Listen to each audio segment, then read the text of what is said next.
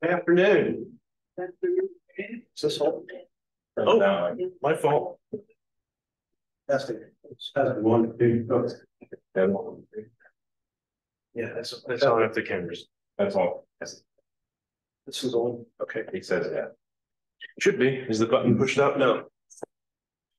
Testing. We okay now? We're good. Okay. Yes. Good. Thank you. Good afternoon.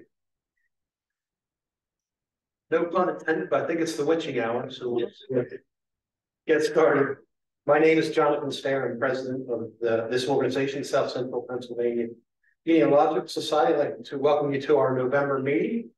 And is there anybody here for the first time? Will you tell us your name, where you're from, and what you're researching?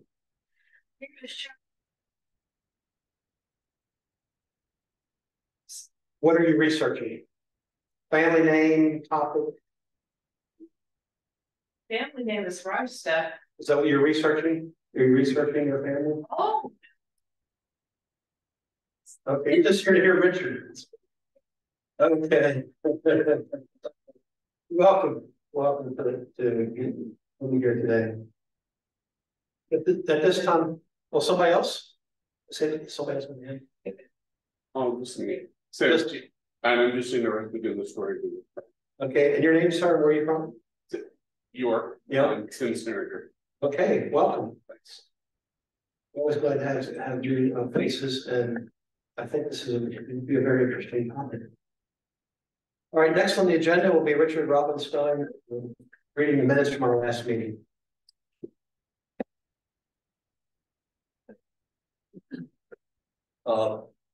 Minutes from the October 1st, 2023 meeting is held here. Jonathan, President, introduced everyone.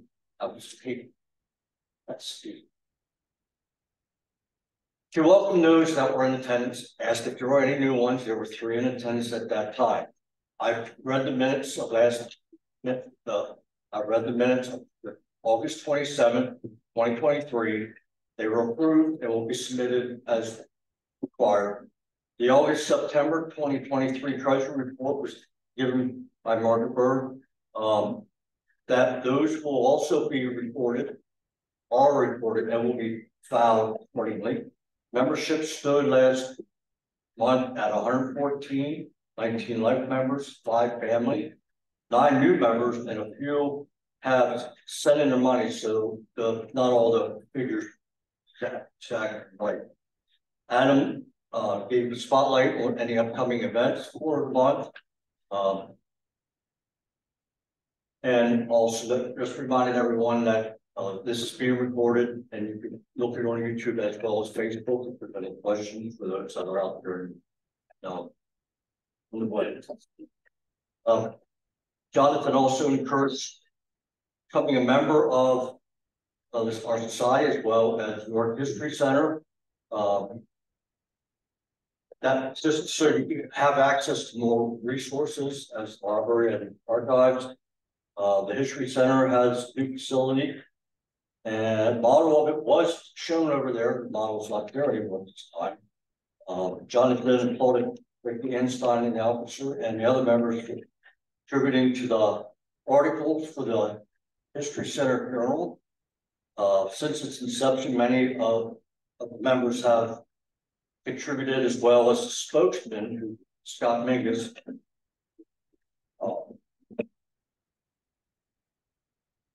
Gave a lot of material throughout the years to allow everyone access to different things. Adam mentioned the upcoming Oktoberfest, which will probably be discussed a little bit more, and Vice President Konkel gave a list of upcoming events, and then he also introduced the speaker, Scott. Now, for the reading of the Treasury report, Margaret.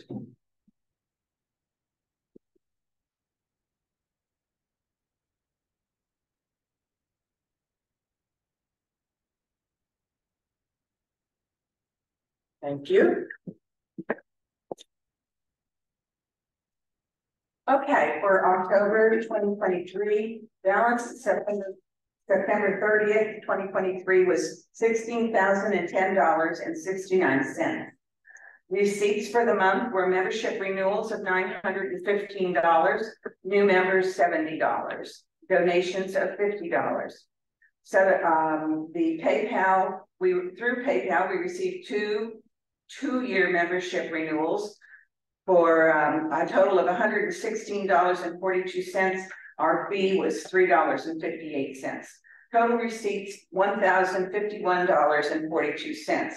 Disbursements from Postal Connections for the September-October newsletter, $152.56. The October speaker fee was $125. Total disbursements of $277.56. The cash balance at October 31st, 2023 was $16,884.55. Membership. Membership was exciting this month. We are up to 134 memberships. We received one new family membership for 2 years, and that gives us a total of 10 new members for the year. And we ran a special through the website for memberships, a 1-year membership, and we received 10 new members there through that. Our renewals of 9 members, one was a life membership, which he has been a member for several years and has now purchased a life membership.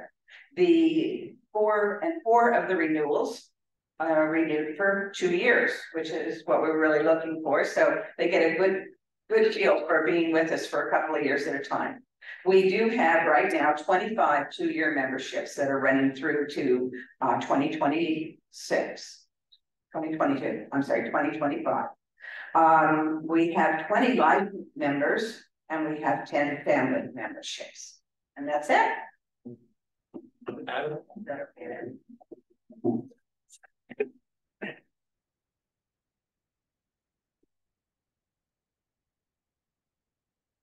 Hello, everybody. Just double checking to make sure it's the right way. The very first time that I wasn't running this for South Central, I was running it for the Civil War Roundtable, and I realized at the end that I never had the microphone plugged in. The people at home had the hardest time, and it was Scott Minkus, fortunately, and he can project, the ball stadium, but. Which is a good thing, but yeah, people had a little trouble at home. So just making sure this is so should be good to go. My name is Adam Bentz, and I'm the Assistant Director of the Library and Archives. Always very happy to have South Central Pennsylvania Genealogical Society here. If you could bear with me, I'd like to go through a few upcoming events, mostly for November, but also a few that are going into December, which is, of course, busiest time of year for many people, but we have some interesting programming coming up. Beginning with Second Saturday, which I think is a week from yesterday. Obviously, it's the 11th day of the 11th month, so we'll be celebrating Veterans Day here with a scanning event, which is intended specifically for York County or nearby veterans. We're asking people to register online, and they're able to bring in about 5 photos that document their service or their life in the area. And like I said, we're asking for pre-registration for that, just to make sure we have time to be able to scan photos from various veterans. So please check out our website for that. We'll also be welcoming York County veteran Sandra Hurst-Stockton, who will be coming in to do a book signing of her 480 Cadorus Street series, which is available in our bookshop. So that is a week from yesterday on November 11th. Then on November 15th, I think that's 2 Wednesdays from now, at 7:00 p.m., the York Civil War Roundtable will be here in this room, and they'll be welcoming Dr. Bradley Gottfried and his wife, Linda Gottfried, who will be discussing, very appropriately for November, Lincoln's immortal visit to Gettysburg. So please put that on your calendars if you're interested in that. Then on the 18th of November, everybody should know this, if you're from York County, but it is Articles of Confederation Day, which we've been doing for many years. And that will be taking place. It's kind of an all-day event from 10 until 3 p.m. at the Colonial Complex, which is located at Market and Pershing Avenue. So please take a look at the website. There are loads of things going on all day, which I can't repeat here, but please take a look at that. And we will also have a number of original colonial era documents, including the original printing of the Articles of Confederation, which is the first Constitution of the United States, which was adopted by Congress, the Continental Congress, while they were in York. Now, fortunately, it was first printed in Lancaster, but we can't control where there were printing presses at the time. So we will have that and a number of other original documents at the Colonial Courthouse that day. So please check our website. Then moving into December, on December 13th, this is a library event. The Writers Roundtable will be welcoming Don Linebaugh, who will be presenting That's All, Folks, The Rise and Fall of the Ramsey Theater, which was in Stewartstown. The Writers Roundtable takes place at 7 o'clock p.m. December 13th, which should be Thursday night, I believe. I thought I knew that. Writers is always Thursday night, but I'm looking at the next event, which is Spirits of the Past, and that's always a Friday night. So, okay. Can anybody tell me off the top of their heads? Christmas is Monday.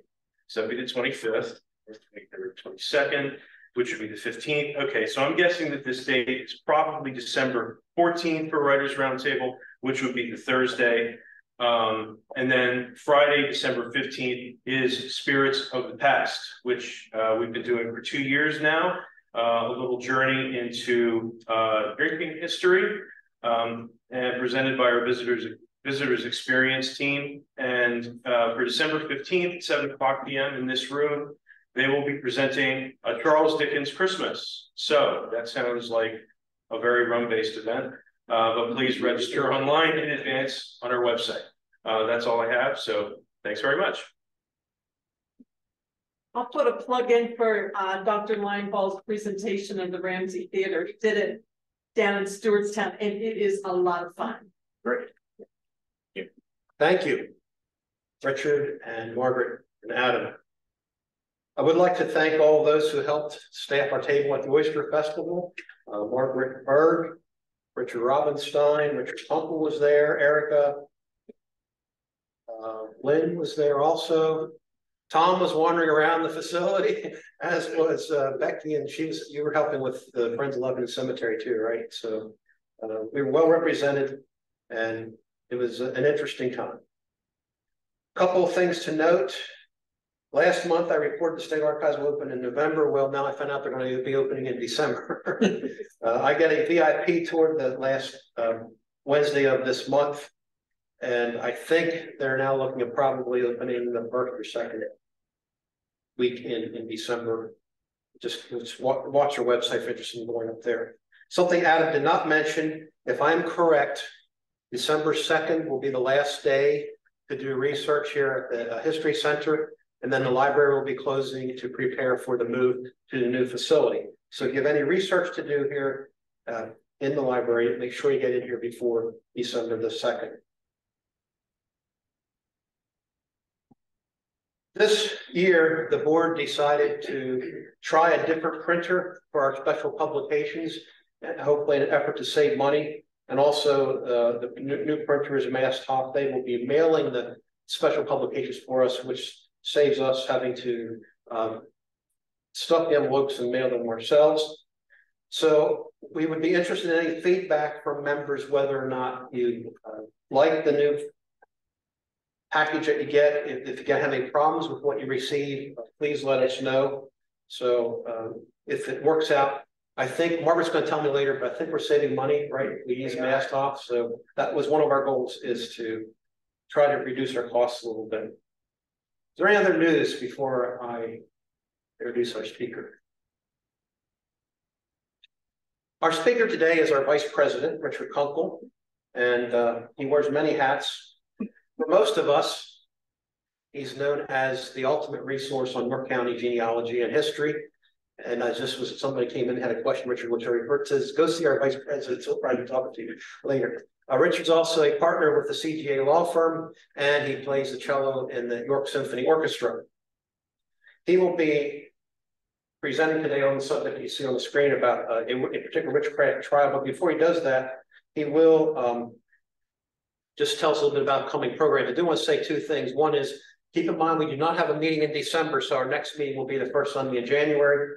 And secondly, if we have to cancel a meeting because of weather, please check our website or Facebook. what? Facebook. Facebook or Facebook, or you can call me or Richard, right? Yeah. So that'll be our methods of getting the word out. So Richard, if you come, tell us about future programs, and then tell us about the case with Katerina Ziegler. Okay, so before I start today's presentation, I'll tell you about our future programs. January is, here we go. January is sort of a show and tell. So any of you can come if you have a research project that you're working on or an item that relates to your family or something along those lines, please come. I think one of the last things I did was I baked a mincemeat pie and served it, so it would be kind of general. And maybe I'll have leftover mincemeat, and I'll bake another pie for those of you that partake in mincemeat. So February is a program on African American history. It's Samantha Dorm, who I have to go to high school with. She's very active in the Lebanon Cemetery Association, and she's going to be talking about migrations of African American families that have associations with York, so through slavery and up into the north here. March is Lisa Wolfson, who will speak about the Welcome Society. That's the early Quaker settlement of Pennsylvania under William Penn. And look forward to that in March. April is still not percent finalized yet, so I will not announce that yet. May is an exciting trip off-site to the historic Conewago Chapel, which is an Irish town between sort of McSherrystown, Hanover, and New Oxford. If you've never visited there, it's very well worth seeing. They've just done some extensive restoration to Conewago Chapel. The actual building itself was built in 1785 and was probably the largest building at that time in this area, I would say. It's very large. And then it was decorated largely in the 19th century. There's frescoes on the ceiling. They've discovered frescoes on the walls, which through removing paint have been restored just recently. They also discovered a marble Italian altar, which has been restored. It was in a barn that was on the property, I guess, probably for about 100 years. So should be very interesting to visit there. For people like me who've been to Germany and Italy and visited all these Catholic churches and so forth, if you've never traveled outside of the country, this is about the closest you're going to get to that. In June, we have a Henry James Young Award. So if you have anyone that you would like to nominate for that award, we will be voting on that in the winter, a couple months from now. But it's for people who have demonstrated excellence in the fields of local history or genealogy. And it's a social event. And that's held the second Sunday in June. It's not a first Sunday. These other ones are all first Sunday events. All right, so I'm going to do something a little different. Hopefully this works. I'm trying some multimedia. You're going to get a very short overture with its plays.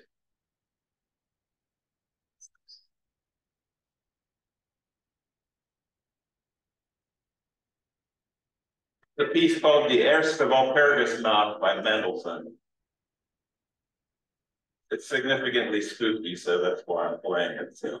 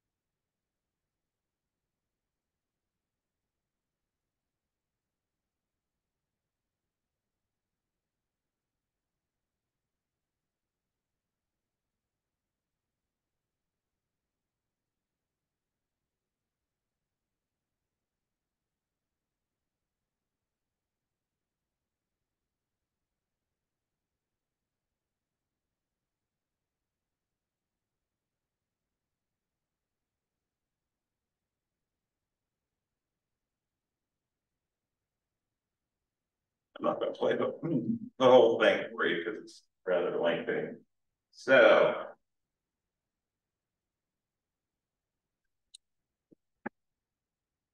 Not working. Here, digging here. Here, principles. Okay. Right now. Want to Down in school. Yep, I'm doing it now. It fell on the floor, so hopefully it's not broken.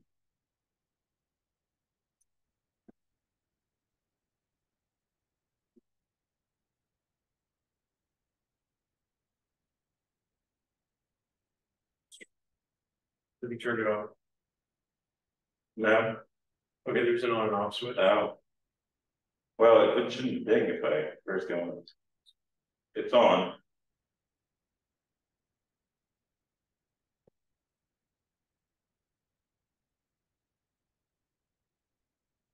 Sit there. You know, we did try this. We did. It fell on the floor, so that. Is there a battery in it? Take the battery out with the battery then. That's what he just did. Ah, yeah, there we go. Thank you.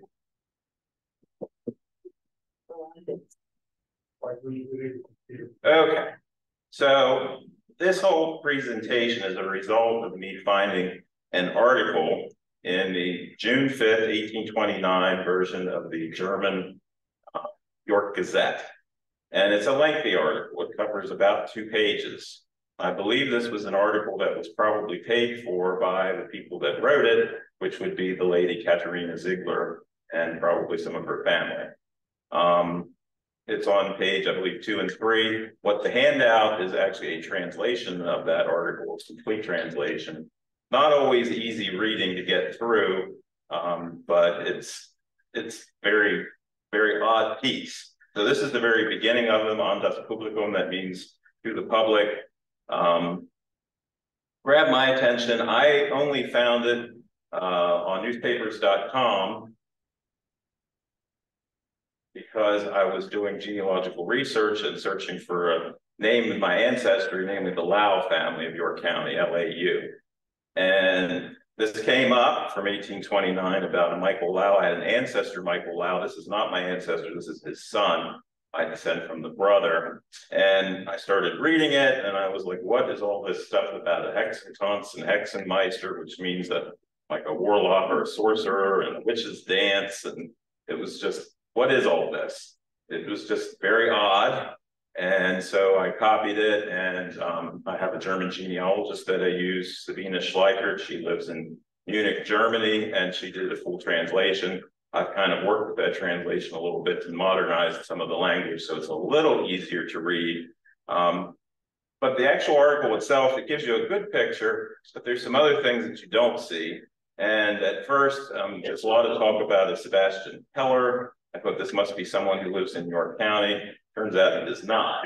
So my connection, since this is a genealogy society, my connection to the Lau family is through my mother's father, Clark Niebler, and his mother, who was Elizabeth Heininger. Her mother was Mary Jane Konkel, whose mother was Eve Lau. And Eve Lau's great uncle was Michael Lau in this article. And actually, for those of you who do a lot of research here at the library, there's many genealogies by Mike Lau, who no longer lives in the area, but he was here in New York. He was a direct descendant of this Michael Lau as well. So come across that name, yes, they're related. Of course, I had to show pedigree. That's my great-grandmother's pedigree in the Lau family. As you can see, there's Mary Jane Konkel, and there's Peter Lau as her ancestor. Michael Lau is Peter Lau's brother. Peter was the oldest. He married a Renault. These people were all down, and they started out in West Manchester Township, and then a lot in Cadaver's, North Cadaver's, in that area. Now, I'm going to talk a little bit about some things that, specifically about my great-grandmother, because it seems as though maybe the apple didn't fall too far from the tree and believing in witchcraft and so forth. And growing up, I think one of the first big words I ever learned from my mother was superstitious. Because as a little kid, I was kind of fascinated by ghost stories and witches and all that kind of stuff, you know, the Halloween sort of thing. And then my grandfather he was sort of, he probably had PTSD, but he was a compulsive talker and told lots of stories. He would tell these stories from his mother. His mother was not alive at that point, but he would tell these stories, and it was always sort of, you know, you weren't really sure if he believed the story or not. You know, it was kind of left out there to hang in the open, and you decide. And he would talk a lot about witches in the Bible, the Witch of Endor, for instance. He'd say, oh, King Saul, and he went to the Witch of Endor, and so on and so forth. And then it happened to have years later a client, I won't name any names, but he named his daughter Endora. Of course, Endora on Bewitched is the mother of the Samantha character on the sitcom from the 60s. And I think very deliberately she was named Endora after the Witch of Endor to kind of tie her in with the biblical thing. And I don't think my client realized that he was naming his daughter after a witch. But at any rate, I'm going to tell you a couple stories. So that's my great-grandmother. And this is probably from the 1920s, and that's in front of the farmhouse on Laurel Road, Chancellor Township. And I think that's maybe Alberta is one of the daughters, probably her second oldest daughter, along with some turkeys and chickens and so forth. And I don't know, there's a car in the background there, just see it by the tree. I think I cropped it a little bit. I'm not sure if it's a Model A or a Model T Ford, something along those lines, but kind of a neat picture because the wind was blowing as they're dressed. It's a pretty good picture for her. So It's still there. the house was torn down in the 1990s. And actually it was Israel Zarfos, I think, is the person who built the house. I can tie in my story about my grandfather being powwowed because Israel Zarfos's son, George Zarfos, who was an ancestor of David Hiley, who many of us know, was a powwow. And he lived further down Laurel Hollow. And my grandfather, probably about 1930, would have been 9, 10 years old. He was powwowed. They didn't think he was growing correctly. I think there's some disease that the Pennsylvania Dutch thought liver grown or something, that your liver was binding your body together. It wasn't separating or something crazy. So his description of being powwowed by George Zarfos was he had to take off all his clothes. And George Zarfos took a bone and ran it all over his body and did some kind of or, you know, some prayers or whatever it was, powwow stuff. And supposedly he was pronounced cured. All right, so she firmly believed in ghosts. And she was born in the month of December in 1891. My mother's younger aunt, who's 10 years older, was born in December 1956. And when my aunt was a little girl, my great-grandmother said to her, much to my grandmother's consternation, "You're born in December, Amy. You can see ghosts just like I can." And of course, this is something that would terrify a small child, that my grandmother was really afraid that kids would have nightmares forevermore about seeing ghosts. And her big story, and I never knew where this place was until just researching here. They always talk about the Hake place. John Heininger rented, he was a tenant farmer in some big farms. And this was a pretty big farm that was close to Lebanon Church in North Hopewell Township. This picture is off of assessment. It makes it look sufficiently spooky. Actually, the house, they really fixed it up and it looks nice these days. I think they were kind of fixing it up when the picture was taken for assessment. You wouldn't take a picture of your house at quite that angle, it kind of looks like, but that's what assessment did at any rate. She claimed that in this house was definitely haunted. And when she was a young girl, probably a young teen, she was awakened in the night with a little man beside her bed with a long white beard. And that's just recounting that. Apparently this is a thing. I find that kind of terrifying when ghosts come and stand right beside your bed while you're asleep. But this was her story, that the little man with the long white beard, this doesn't have a long white beard, but sufficiently spooky. Okay. So her first 2 children were born fairly close together, and then they didn't have some children for a while. That's another story, which I won't get into. So when she was pregnant with the second child, there was a Jewish peddler came by. Now today, we do not have Jewish peddlers that wander the countryside or come to your house, nor do we have gypsies that wander around and try to sell things. But in 1910, you did. And the peddler came and she didn't want to buy anything, and I guess he got nasty with her and she got nasty with him and cussed him out. And as soon as she did it, she regretted it because she knew that he had cursed her. And the peddler had one bad eye. And so the child was born with one bad eye. I've seen the man before I was 16. One eye was useless. But she was convinced that's what happened and that's what caused it, that it was a curse. Now that's a 19th century view of a peddler. So it says, what are you selling basically? It's like tea kettles and strainers and kettles of some sort. And warmers. They look a little small for that. It could be. Could be the strained broth though too, is what I was thinking. You know, in English history, they claimed it was a bed warmer that they smuggled a baby in. That's too small for that. Oh, then she talked about a certain Mrs. Reifinger, whose mother happened to be a bird, who she thought she was a witch. She was going around people's houses. She lived right along what's now Route 74, and she thought she was casting spells around the houses of others. She was convinced of this. I said, was she really just singeing a chicken for Sunday dinner? You know, if you actually butchering chickens looks like pretty human sacrifice or something, you know, it's a pretty bloody mess. But she was convinced she was casting. There's a picture. Of course, many of us know probably from school, Macbeth and the Three Witches. Of course, William Shakespeare was no dumb person. William Shakespeare wrote that play after James VI of Scotland became James I of England. Then King James, who had the Bible translated, but he also wrote a book about witchcraft. So Shakespeare made the play about Scotland, and James I's ancestors are the good guys in the play. And also he had the witches, which would have really been a draw for King James because he wrote treatises on witchcraft. And of course, throughout the 1600s, that's really the heyday of persecution of witches throughout Europe.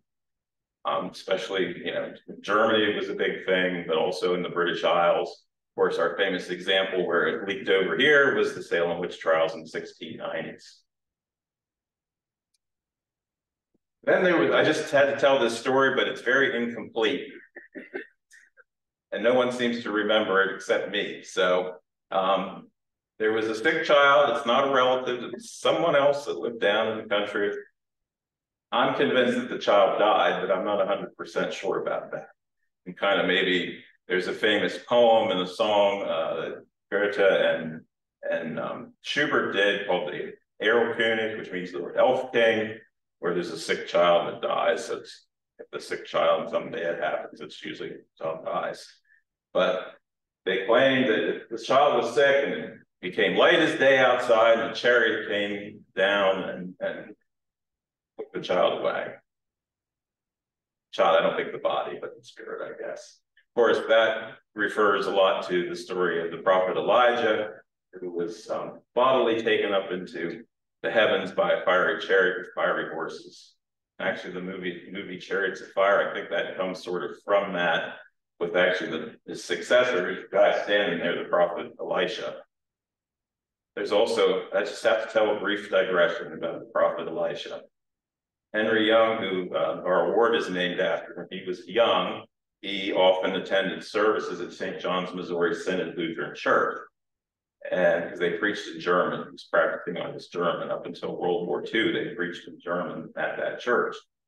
And apparently in the lectionary at that point in time, there was a lesson from the Old Testament about the prophet Elisha, where some boys went and made fun of the prophet Elisha and said, "Hey, you old bald head," or something along those lines. Well, God went and he did smite those boys. He had some wild animals, I don't know if they were lions, something along with, they got eaten at any rate. And there's some paintings about this. This is totally out of the lectionary at this point in time. But Henry Young remembered that the pastor who was preaching in German said it served them right for criticizing and making fun of the prophet of the Lord. So that was the message for that Sunday. Not quite the message we get today when we hear a sermon on Sunday. But I wish someone else would know what this story was. I'd like to hear the rest of it or get the right facts, because It's not really a family story, but my grandfather told it several times and doesn't quite figure out. There's another story, it has nothing to do with witchcraft. It has to do with they cure for piles with turpentine. I won't get into that. So apparently if you take this cure once, you will never do it again. You're cured forever. So on my other side of my family, on my father's side, this is my great-great-grandmother. She was basically what we call powwow. And her ancestors were from neighboring villages, basically in southwestern Germany, to where many of Elizabeth Heininger Eagler's ancestors were from. Except this family was Catholic. They lived in the territories of the Prince Bishop of Speyer, and most of my great-grandmother Eagler's are in Palatine territories that later became part of Baden.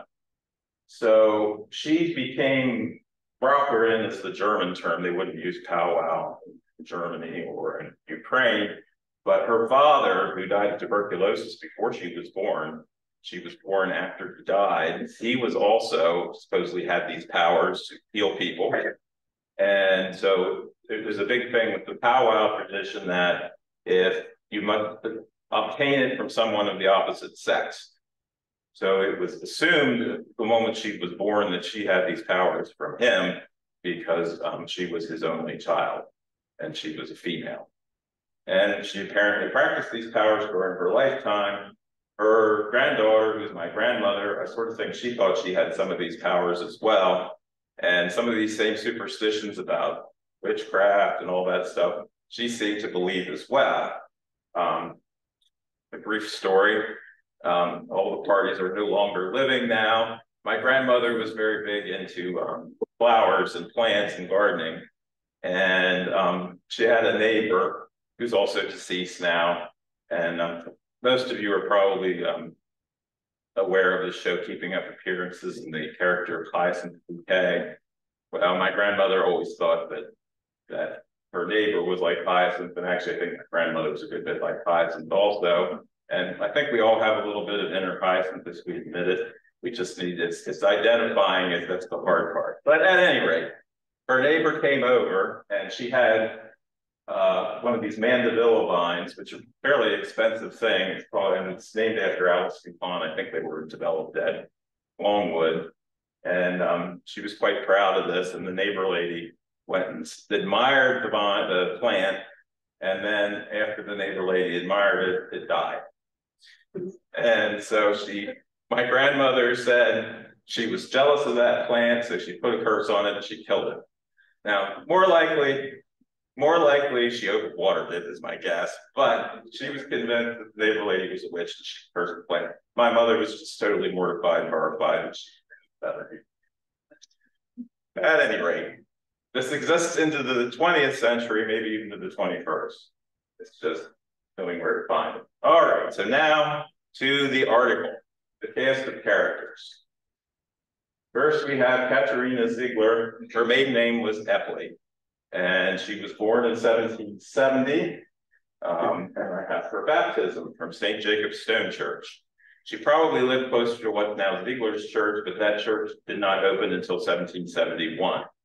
And actually, her father, Jacob Epley, lived close to the Ziegler family, so it makes sense why she married into that family. They had adjoining land. And they would have lived somewhere a little bit west of Seven Valleys, probably in North Cadorus Township. Interestingly, she was born on December the 25th, so did she see ghosts? And I've tried to look this up about this being born in December and having powers of seeing ghosts. I've never found anything about it. I don't know if it was just unique to my great-grandmother or what, but she firmly believed in it.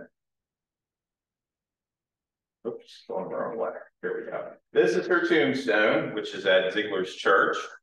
And basically, it's translation. Here rests the body of Katharina Ziegler, born Epley, born 25th December 1770, and died 28th of February 1834. All in German. Gives her maiden name. It's a very nice tombstone to have that. This is her husband, Johannes or John Ziegler. Actually, the Ziegler name is fairly common in Germany. It means tile maker. It's an occupational name. Ziegler is a tile maker. And if you've been to Germany, most of the roofs in Germany are made out of terracotta tiles. So there was a big demand for that sort of thing. He was the son of Barnett Ziegler. He's the guy that either sold or gave the land for Ziegler's church. And his wife was Rosina Euler. They were married on the 23rd of November, 1790 at St. Matthew's in Hanover. And interestingly, they only had 2 children, which for that time period is not a lot of children. Now, this is his tombstone. He outlived her by about 9 years. And interestingly, that tombstone is in English, not in German, like the wife's was.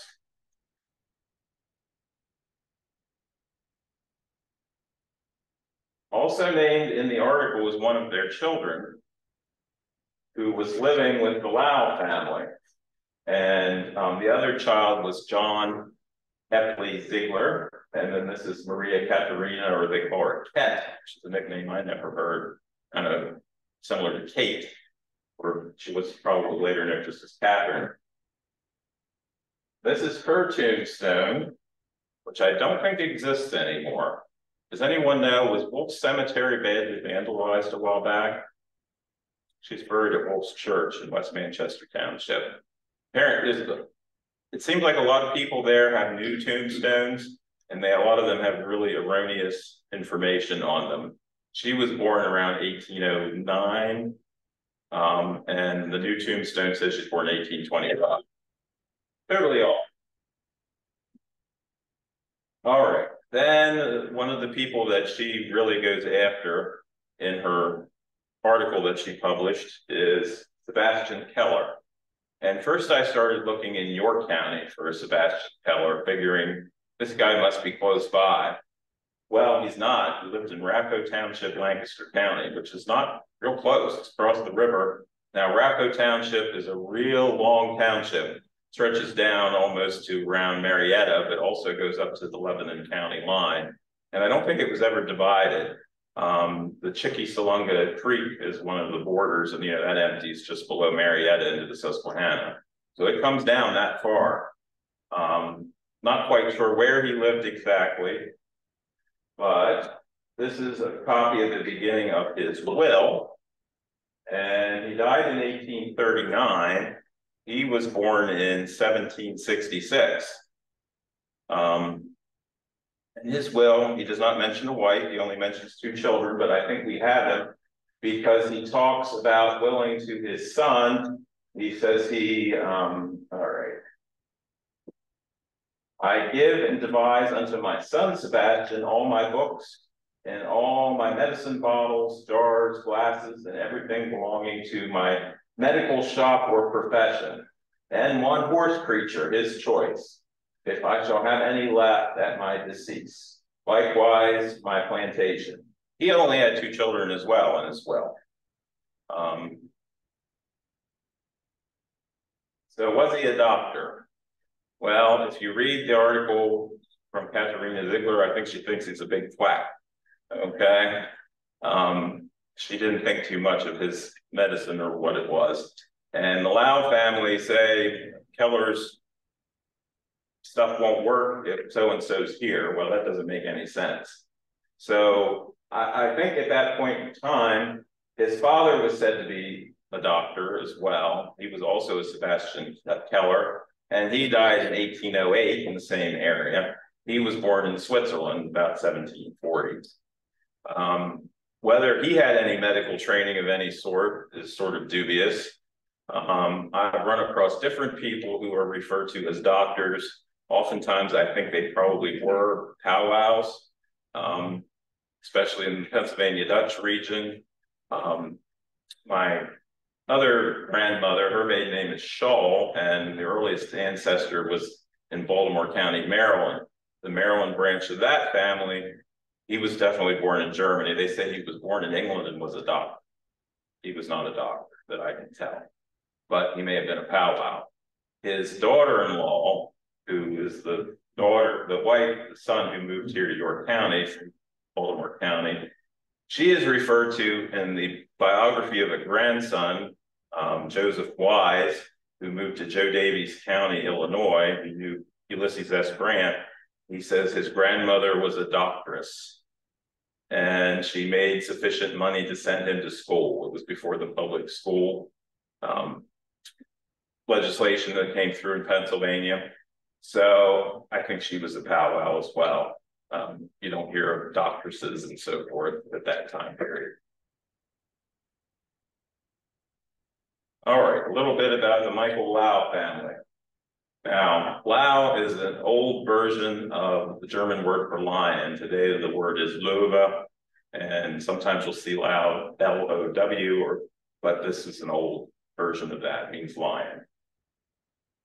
These are some of these new tombstones. They're at Wolf's Church, and actually they have the wrong birth date for him. He was born in 1771, not 1770. They look brand new, they look like they're granite. I think they must have had some vandalism or something, and they replaced things, but they didn't do very good research.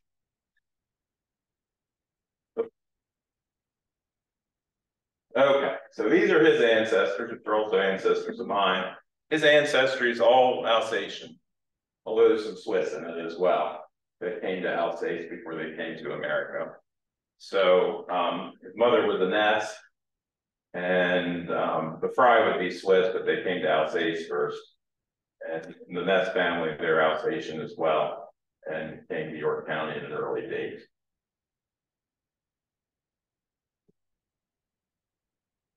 And this very well could be the house where that family lived. I don't know when this house was built. This was in the newspaper. Would have been the property that the first Michael Lau inherited, and then this Michael Lau also inherited this property. There was a property from the original immigrant where there was an interesting vaulted cellar, and the U.S. Army Corps of Engineers did a study of it. It's very European style. So it's sort of near Bear Station. I don't know where Potato Town is. I'm not quite familiar with that, but that's where they're saying this is. That was published in the New York Daily Record. They're saying the house was torn down in the 1960s. Okay, so here was the big surprise I found. Being a genealogist is how I found it. The Ziegler's daughter, Kat or Katerina or Catherine, was married to the Lau's son. And that's not evident. She talks a lot about the daughter and that she's living there. I assumed at first that she was a domestic servant or something along those lines. It didn't make sense why she was there. Makes sense, she was married to the son of the Lau couple. So some of this is more, you know, the in-laws aren't getting along, is what some of it is. That was a big surprise for me. Also, the daughter being only one of two children, and she was quite young, she's probably about 18 years old when she went there. She might not have been quite used to living in such a large family and so forth. So I don't quite know what all the dynamics were, but that's probably part of the problem that caused these accusations. So what were the accusations? Well, the biggest one that sticks out like a sore thumb is that she told people, particularly just the Lau family, and apparently no one else, that she told them she went to York and next to the road she saw a dance and went there and joined the dance. And it was a witch's dance, which in German is Hexentanz. And the fiddle player was clad in red. Now, who do you think the fiddle player clad in red would be? The devil. The devil, that's right.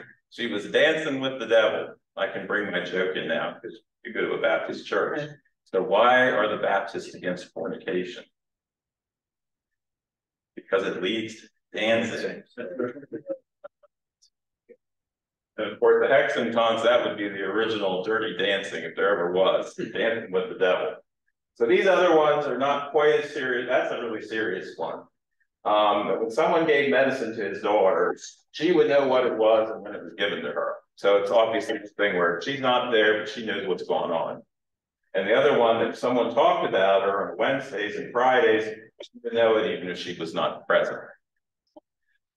Pretty typical. I'm going to talk about Patrick Donmoyer's book a little bit towards the end. He has some stuff about this. A lot of it has to do with stealing milk and cream through using rags. If they would have something, a witch would have it in her house, and all the milk would come into her bucket, and the bucket of the person who milked the cow would go dry. Things like that. Salem witch trials, you know, they said that they caused them physical pain and attacked them in the night. Occasionally, I actually just had a cramp in my calf at night one night, I think it was last week. And I remember getting the first one when I was a teenager. I thought, this is why people thought they were witches, when it feels like someone's tying a knot in your leg. That would feel like someone put a hex on you and caused that to happen. Now, we know that's not true. In the middle of the night when you're awakened by something like that, it's highly unpleasant. All right, so most of us, our image of a witch is the Wicked Witch of the West. So we want to play a little clip from The Wizard of Oz. Actually, my grandmother, Evelyn, I think she was on a school trip in 1940 in Washington, D.C., and this entrance of the witch, she said there were a bunch of kids in that theater and they were all screaming and crying and going hysterical because of this witch. So stay calm. It's not real. You've probably all seen it already. I was not smart enough to cut right to the witch, so we have to. Yeah.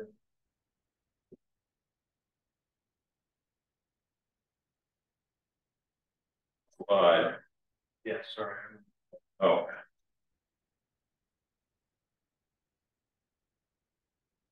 Tried to get fancy with the technology. What's your oldest Keller ancestor? I don't descend from Kellers.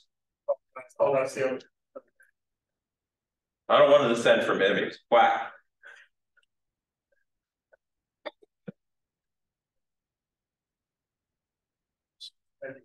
You St. John's, first Lutheran Church, First St. John's, they still do Christmas. a German Christmas service. They do. Anybody did.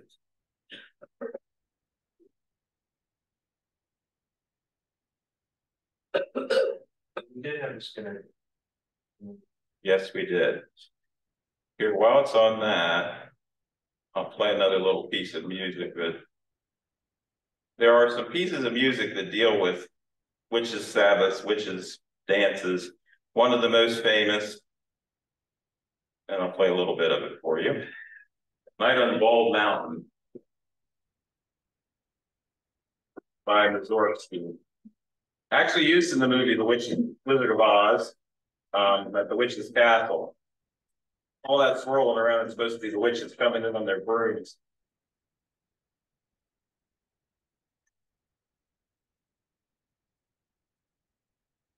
Certain dates in the calendar which are associated with witches getting together.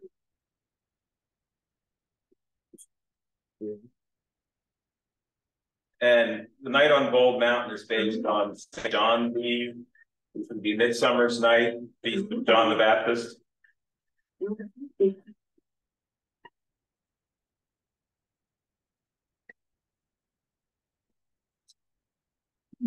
Hey, we're filling it in with other technology, right?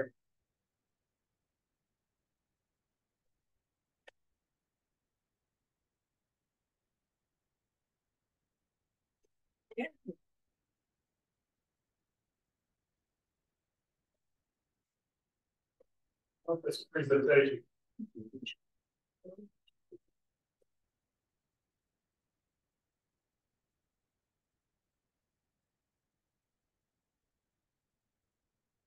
All right, I'll play another snippet. Good. Okay, let's play this. About a minute and a half until we get to the pitch, so get to hear the lullaby league and the lollipop guild.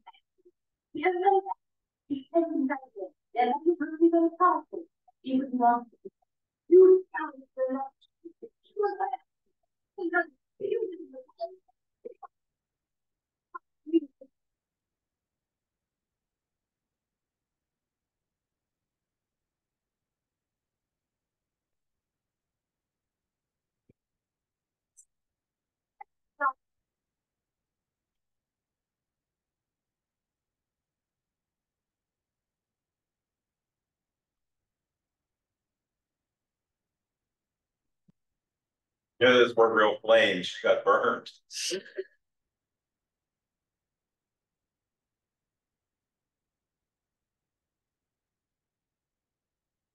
Okay, so the Wicked Witch of the West, it's probably our concept of a Wicked Witch from that movie.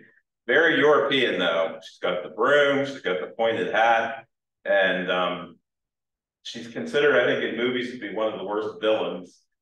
She never has anything nice to say. There's not really any redeeming quality about her in that movie. She's always blaming someone else. She doesn't just want to get Dorothy, she wants to get her dog as well. I mean, pretty bad. So, and she's just pure nastiness. So that's a Wicked Witch. That's sort of our concept, but it's actually a very European vision of Wicked Witch. So the Texan taunts, this was actually in a Philadelphia publication. It's actually it's from 1790s. Patrick Dunmore used his book, and it kind of captures what they would have thought about this was. This whole thing about her seeing a dance along the road while she's going to York.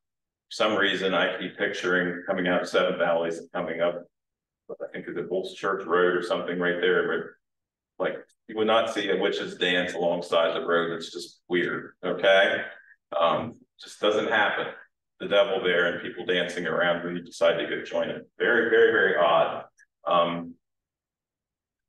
So the Night on Bald Mountain is one of the artistic depictions of that sort of thing. Another one, and I'll just briefly play a little bit of that, is Dance Macabre.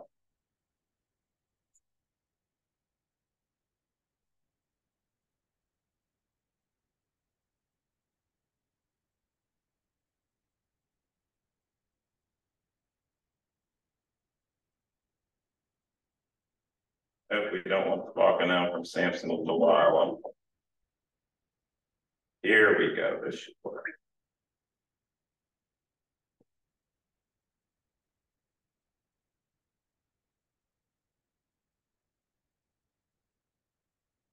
Starts off.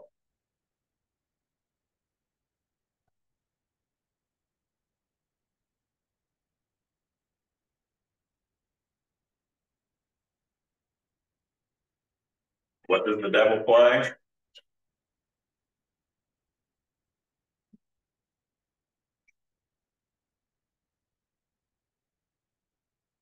Now this is a very French Texan taunt.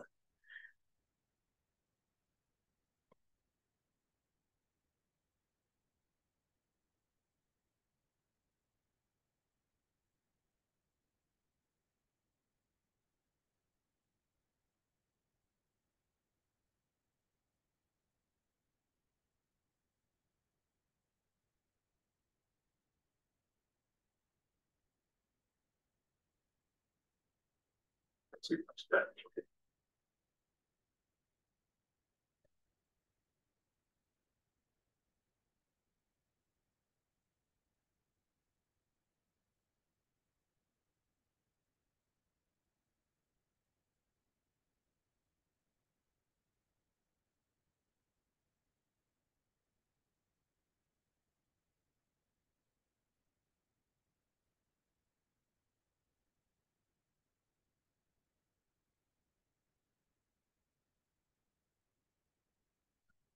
One more little piece. Got it?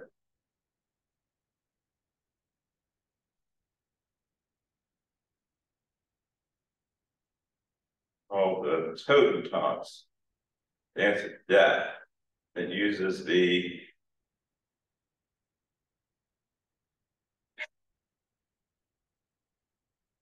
well, I got list, but I got the wrong one.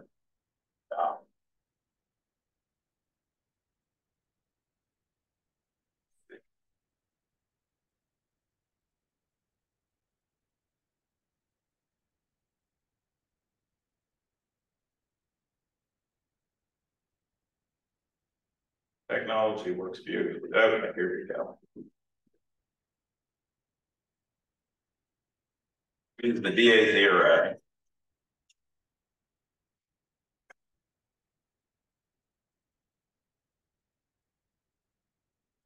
That's part of the Latin Requiem Mass. It means the day of wrath.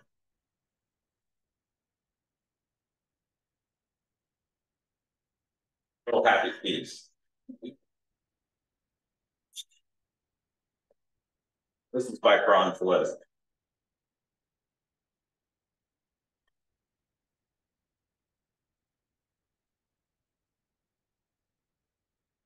He was sort of the first big superstar.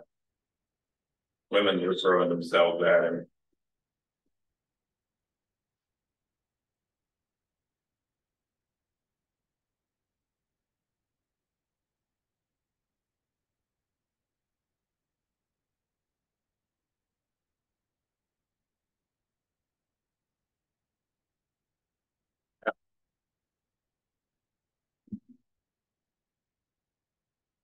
All right, I want to play this. So the eve of the 1st of May is called Walpurgisnacht. And the 1st of May is one of these things, it's between the equinox and the solstice. So probably in pagan religion was a time for celebrating fertility or something of that sort. So in the Harz region of Germany, this is a big tourist thing at this point. They celebrate it, it's kind of like Halloween is here.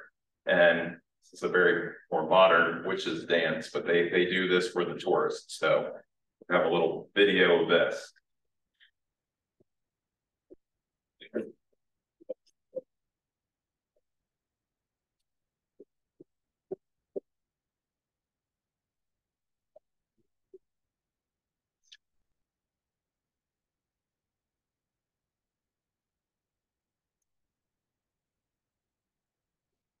I think these are all middle-aged German housewives who do this for fun.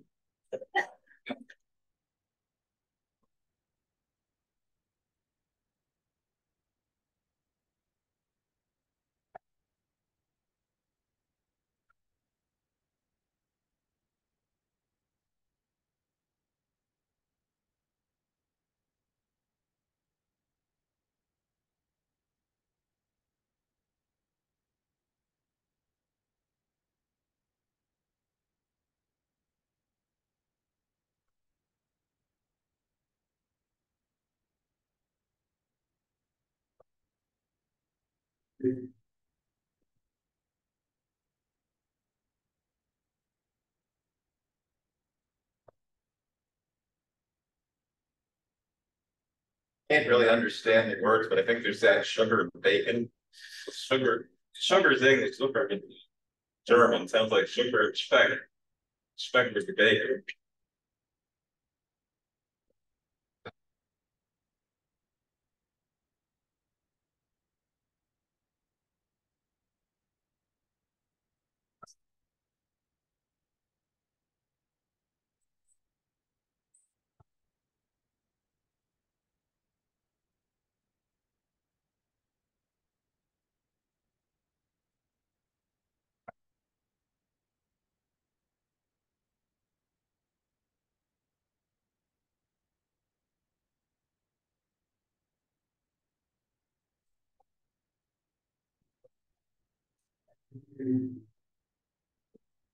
Kind of reminds me of the Macarena for some reason too.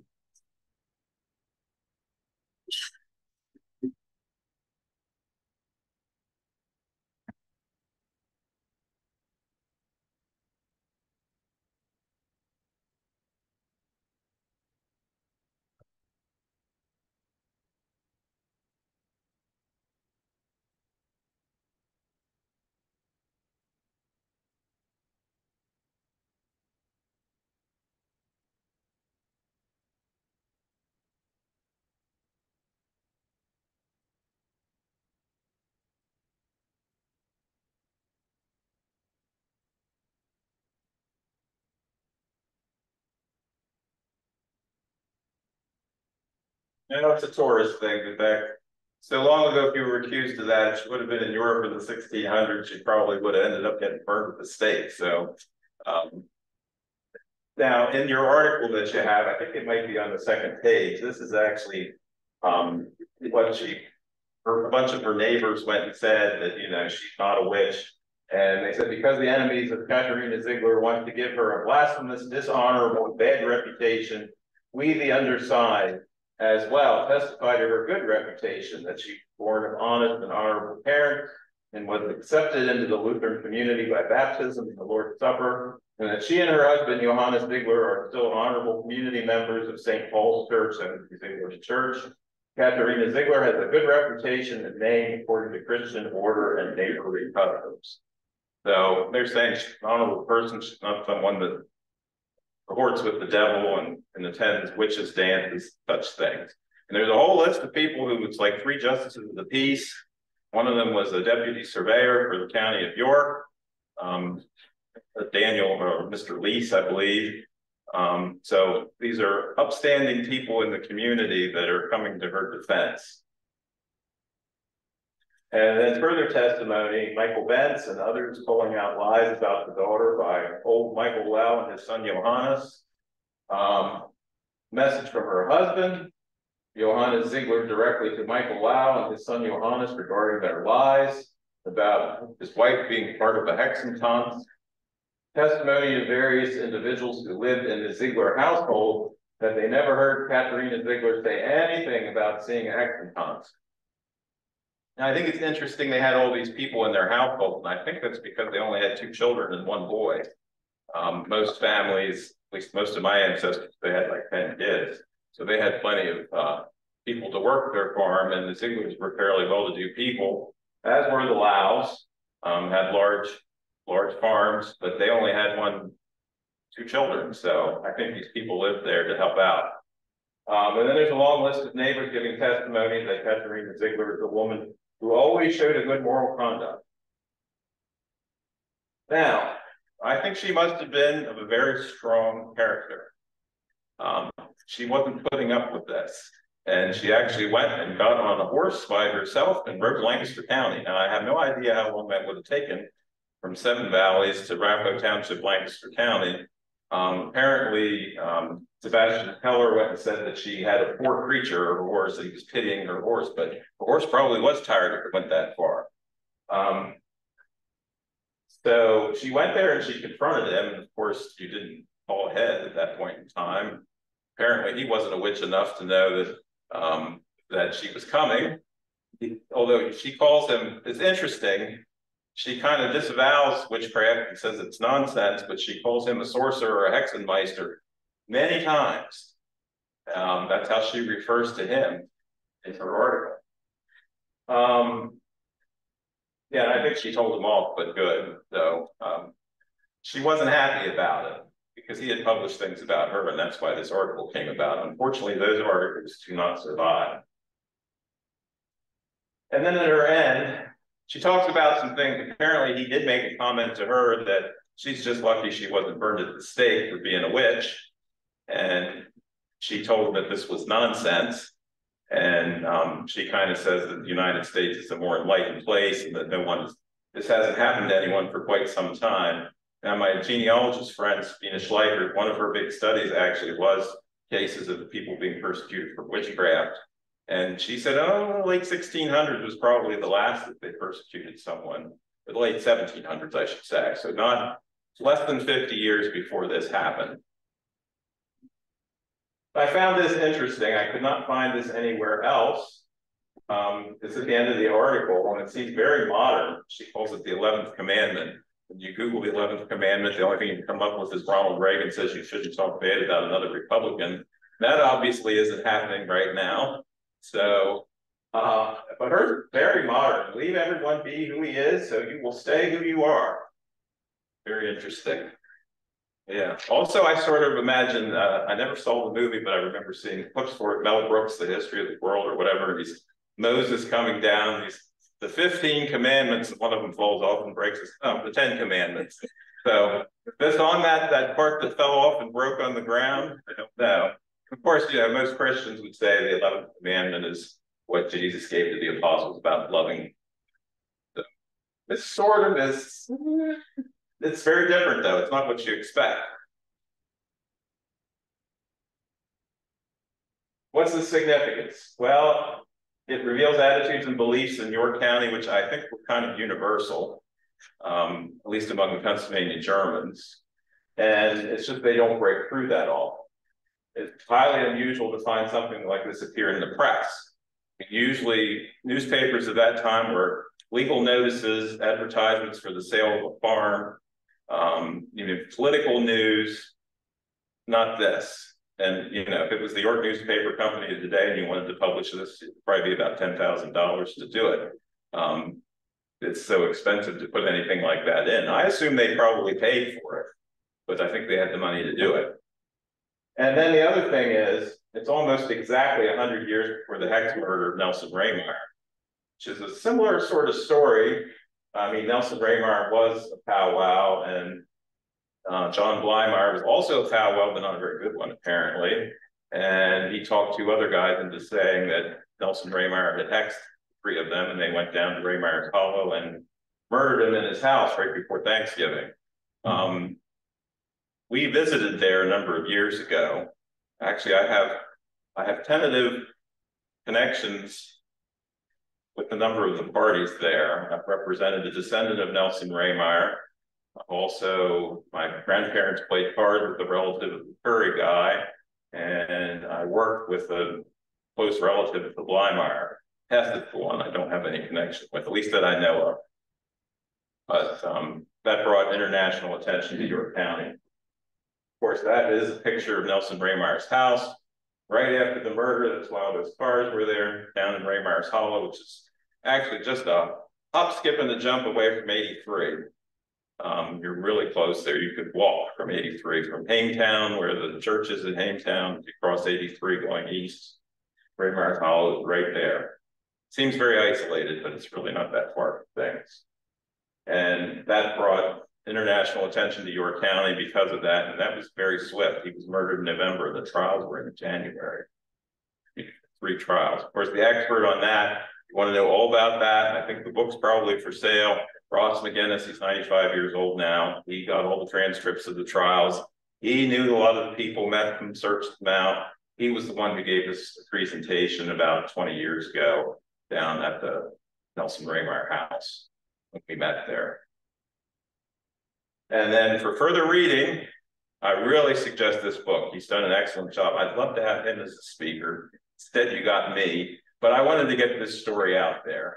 I thought about writing an article, but the actual article, you almost have to reproduce the article that was there, and it's many pages long. So I thought this was a good means of getting this story out there. And Katerina Ziegler was not a witch, okay? Definitely not. She, I think, was a very interesting lady. She probably, I think, has descendants here in York County. She had, her daughter had 2 daughters that I know of with George Lau. One of them married a Bear, and another one married an Eyster. And actually, one of the daughters, her obituary appears in the parish telephone that Margaret Burke did. And they said, what a wonderful, kind person she was. That would be a granddaughter of Katerina Ziegler.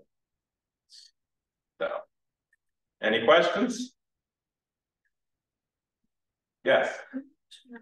So, I don't think so. I think maybe Wolf's Church has a bunch, that's in West Manchester Township. Well, the immigrant who came from Alsace, his original tombstone is in East Berlin at some business. Someone yanked it out of the ground. Yeah, there's a replacement stone there, a big one that they put up in 1932, which would have been the 200th anniversary of the family coming to America. Sometimes that happens. The origin of the name Keller, and do you know? Keller means cellar, basement. Do you know Sebastian's grandfather? And I just know his father, supposedly from Switzerland, is what it says. It's a common name. It probably like in German towns, you use the Ratskeller. That means it's the basement of the city hall. The Rat is the council, and well, you know what they kept in the cellar? They kept beer and the wine and all that stuff. So interesting, Laura. well, I hope you enjoyed it.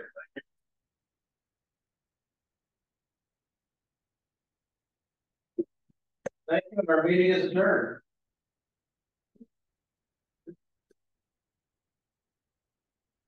So they're never